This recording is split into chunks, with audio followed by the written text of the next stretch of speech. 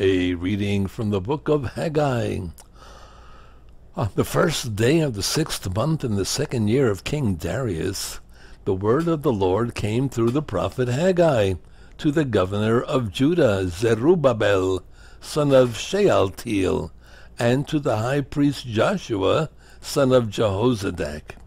Thus says the Lord of hosts, this people says, the time has not yet come to rebuild the house of the Lord.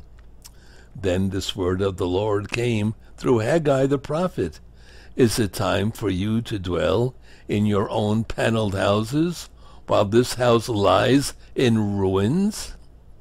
Now, thus says the Lord of hosts, consider your ways. You have sown much, but have brought in little. You have eaten, but have not been satisfied.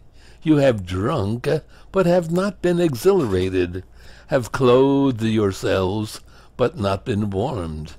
And whoever earned wages earned them for a bag with holes in it. Thus says the Lord of hosts, consider your ways.